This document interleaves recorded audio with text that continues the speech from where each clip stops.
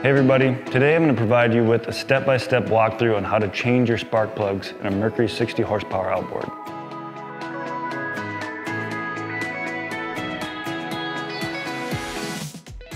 And just to be safe, since we're dealing with electricity here, we're going to make sure the engine is off, pull the key, and pull the kill switch.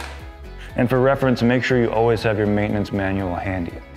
So to access the spark plugs, we're going to remove the cowl and tilt the engine to one side. And as I do that, you can see that the spark plugs are here behind the ignition coils. And we're going to go ahead and take an 8mm wrench and just loosen those up and get them out of the way to better access the plugs. 8mm socket, 4 bolts. Make sure you're careful with these bolts. They're kind of long, but you obviously don't want them to fall into the motor housing, and you'll have to fish them out.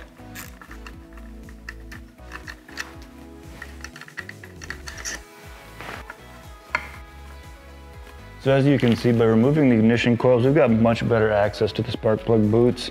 And again, there's only 4 of them, so we're going to go ahead and remove those boots and pull the plugs. To remove each boot, all you need to do is take the boot, turn it slightly, and pull back. When removing the spark plug boots, make sure you do not use any sharp objects because a damaged spark plug boot can emit sparks that ignite fuel vapors under the engine cowl. So something I like to do is just start by individual ignition coil here, just so you don't get these boots crossed on the wrong plugs.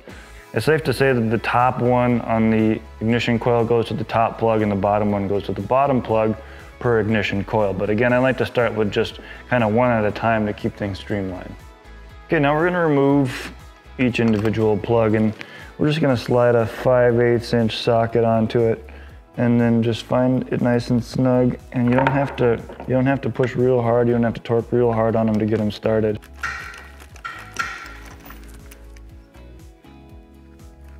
And I'm going to switch over to an extension so I can get my socket down in there a little bit, but then just use my hands.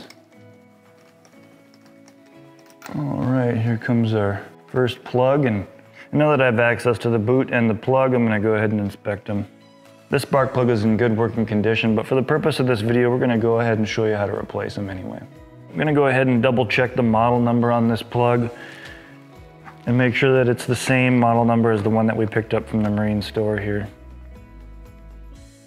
So before we put in our new spark plug, we've got to make sure that there's a proper gap between electrodes. When we consult the maintenance manual, it says that there's a 1mm gap.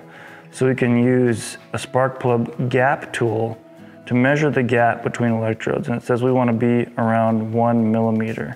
So I'm going to use this tool to bend out the top electrode without damaging the bottom electrode. So we'll just slowly pry up.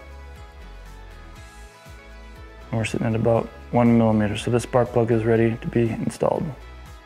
You know, whether you're putting an old spark plug in or replacing a new one like we are here, you want to make sure that there's no debris or dirt or dust on the spark plug or the spark plug seat itself.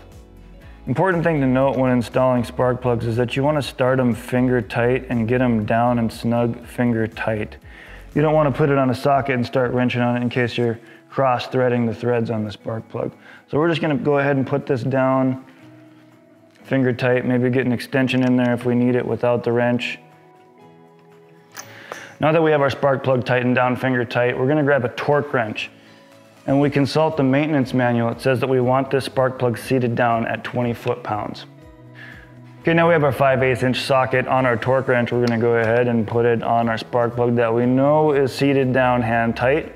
And now we'll torque it down to that specified torque. So we're using the torque wrench here, getting her tight.